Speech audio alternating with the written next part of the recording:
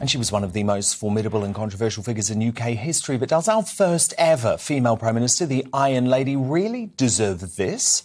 Within hours of Baroness Margaret Thatcher's highly contested statue being lowered into Grantham yesterday after 2 years of delays, it was allegedly pelted with eggs by 59-year-old yob Jeremy Webster. The petty vandal, who was the Deputy Director of the University of Leicester's Attenborough Arts Centre, dubbed himself the egg thrower online after reportedly putting out a call to arms for more acts of disrespect towards the £300,000 monument. Vetoed from its original planned site at Westminster amid fears of civil disobedience and vandalism, the embattled statue was instead offered to Baroness Thatcher's hometown in Lincolnshire, where it now stands on a 10-foot-high plinth for its protection. But with the lack of diversity among monuments in Parliament Square, something campaigners have long been raising, should the Margaret Thatcher statue actually be moved there so it can take pride of place at Westminster? Let me know your thoughts by emailing Dan at gbnews.uk, tweet me at gbnews. We've got our poll running there too. But weighing in on this now, welcome to the comedy legend Jim Davidson, the political activist Kate Smurthwaite, and the former Conservative Minister Edwina Currie. Edwina, it seems absolutely mad to me that this statue is in Grantham and not in Westminster. I absolutely agree. I don't like the statue. I have to say it looks like she's wearing a dressing gown. And I think the greatest indignity was putting it on the plinth by having a rope around her neck, which is going to be one of the key images that we see from there onwards. It was horrible. That was just awful, wasn't it? Yeah, absolutely. Now, to be fair, there is one of Margaret in Westminster, and there's also a picture of it in my downstairs bathroom, and I say hello to her several times a day. And it's a lovely one because it's got her finger wagging, which is great. She's doing that to all the MPs as they go into the House of Commons and saying, don't you misbehave or whatever. But yes, when you actually walk round London, central London, Dan, what you become aware of is there are a lot of statues, but they're mostly blokes. They're mostly from the 19th century. They're mostly soldiers. They're mostly on horses. And nobody's ever heard of them. They probably hadn't been heard of even at the time that the statue went up. There are very few statues of women. And if we are going to put up more statues of women, then I think we should start with Margaret. And it would be absolutely great to have her outside the House of Commons lecturing everybody. Kate Smurthwaite, you're a big-time feminist. Presumably, you want our first female Prime Minister, pride of place at Westminster too, right? Well, I'm a big human rights activist, Dan, as you know, and so I think that we should move the statue to Grantham and put it where it rightly belongs, which is at the bottom of the Thames. This is the woman who brought in Section 28, some of the most disgusting setbacks to the rights of gay and lesbian people around the UK. This is the person who privatised the utilities, which is exactly why we now have a cost of living crisis where energy prices are going through the roof and energy companies are private companies. They're making an absolute fortune and we're not building a nationalised energy grid. This is somebody who, you know, saw the sell-off of council housing. That means we've now got a shortage of social housing around the country. This is somebody who had ongoing attacks on our benefit system. I would love to see more statues of women around the country. I couldn't agree with Edwina more that there are way too many statues of, you know, military leaders and lots of men. And what we should do is put up statues of the brilliant women who have done brilliant things to support their fellow humans around the country. And obviously, Margaret Thatcher is not one of them. She's the exact opposite of that. Like, it does nothing for me as a woman to see a statue of somebody who, you know, despite making such progress herself, did absolutely nothing for women's rights. Jim Davidson, so Kate Smurthwaite says she wants Thatcher at the bottom of the Thames. Your response? As long as she swims down there with it to put it there. I think that would sort me out, really. Yeah, well, it's absolute nutters about, aren't they? This was one of the greatest prime ministers we've ever had.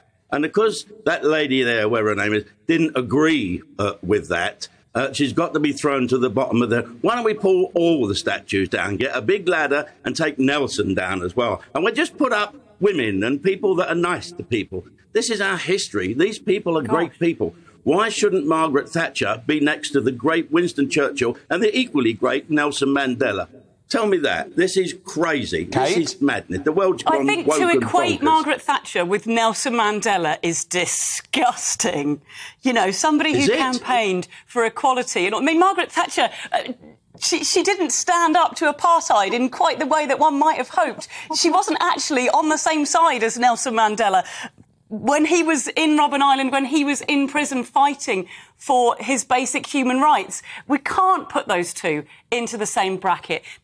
Of course, we should go round and look at whose statues are up there. And I think it's brilliant that we've already taken action to get rid of some of the horrendous slave owners and really horrific statues that we've got up there. And we should be challenging Kate, it seems what's like going on and putting up statues. You don't want anyone to be celebrated whose political views you don't agree with. But it's not a question of whose political views I don't agree with. Who was responsible for people's human rights being taken away, for people's lives being made harder, for some of the crisis that we're still living through, for gay and lesbian people? Edwina, do you want to respond to some of that attack on Thatcher? Yeah, all I can hear is bile against a Conservative Prime Minister. I don't hear any respect or any recognition. No, I've got no respect for her. No, Hannah, you had your go. It's somebody else's go now. It's called the clash, Edwina. You're going to have to deal with the fact that sometimes I talk at the same time as you. I expect you experienced it in the Commons. No. One of the things you don't do is you don't talk at the same time as me, because actually I've been at it a lot longer than you have, and I'm better at it than you are. You're still wrong, though. You're still not on the side of truth and justice. So it doesn't matter how long you've been fighting for people to have a worse life. It doesn't make you a better person for it. I don't mind who is the better debater. I don't mind who is the politer. I am on the side of human rights, truth and justice. And, yeah, I'm absolutely happy with that. If you are really that keen. Dan, give me the microphone just for a minute. If she's really that keen on equality and all the rest of it, why doesn't she have a go at the Labour Party that have never managed to elect a woman as leader?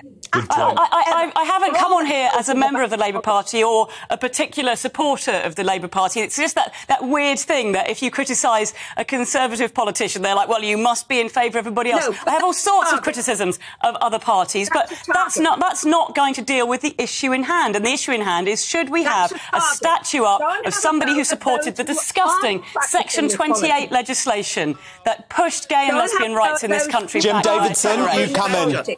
Jim, come in. Right. Can I just say something?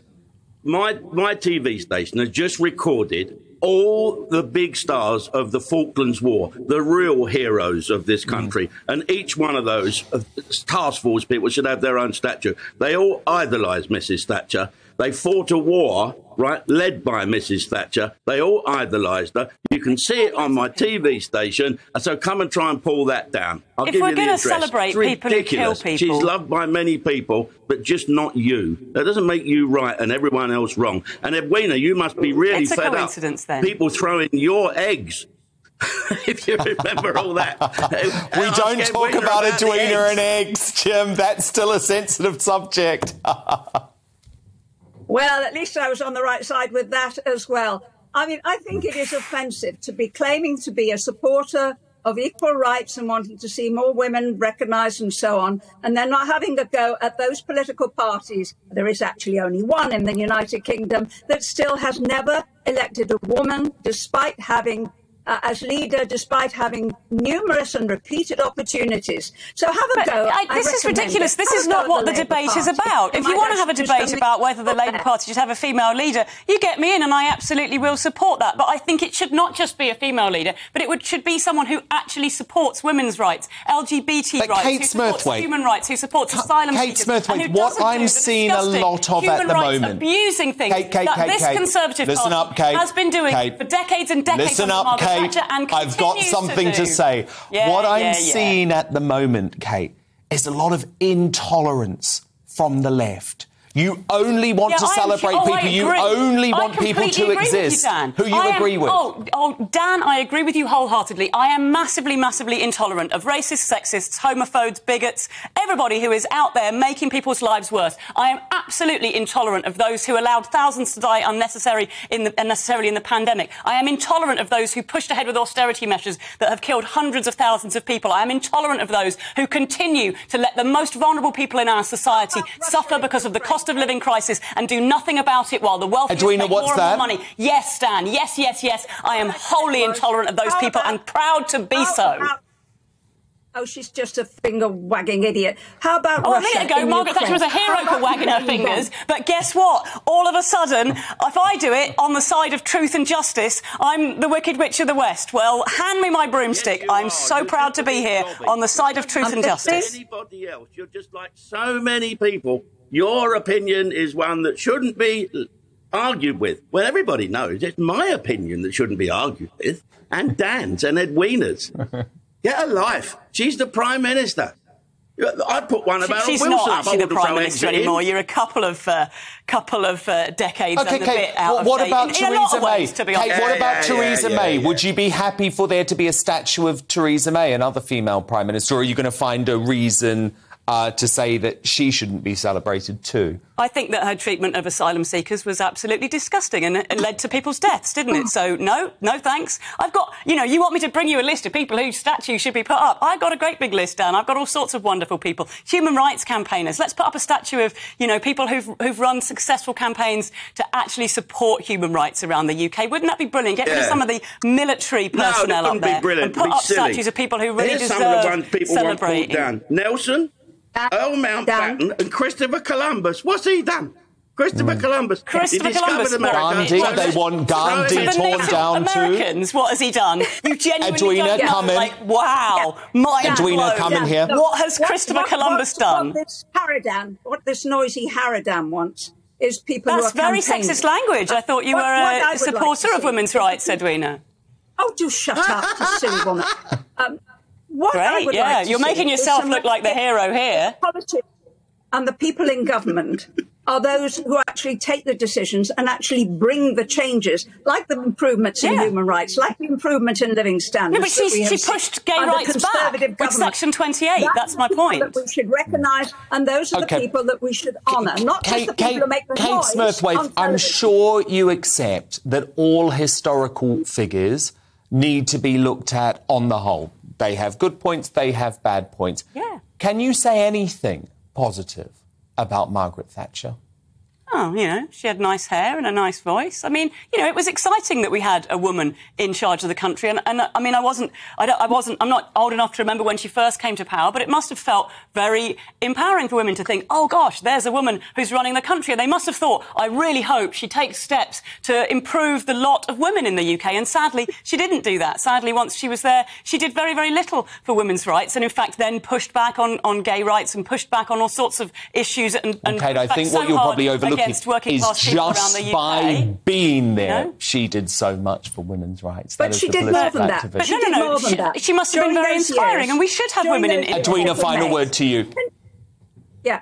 Just during those years, if we may, we made huge improvements in other areas. I mean, for example, I was a health minister. We brought in breast cancer screening for women nationwide, and that saved many thousands of lives. We brought in cervical cancer screening for women. We were the first country in the world to have both those screening programs for the health of women. And now the Conservative government is absolutely mind-bogglingly destroying the NHS. Thank you so much, all of that stuff is going up in smoke. Thank you. That is I hope you're fighting against the political activist Kate Smurthwaite, the comedy legend Jim Davidson, and the former Tory minister Edwina Currie.